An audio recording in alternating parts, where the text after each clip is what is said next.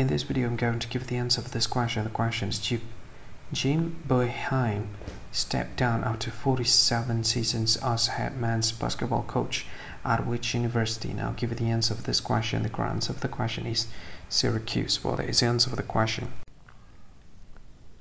Hi, thank you so much for watching this video.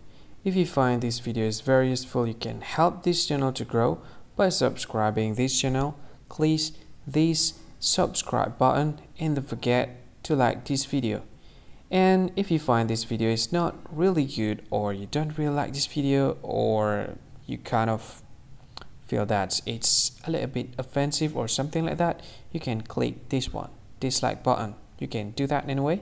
And if you want to share this video with your friend, you can share it by clicking this share button, and you can share it to any social media that you wish that is currently available at this time, like Facebook, Twitter, LinkedIn, and many others, right?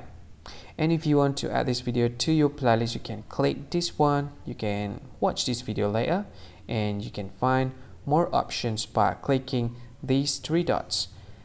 And yeah, don't forget to subscribe. I think that's all of it. Thank you so much for watching this video, and see you again in another video.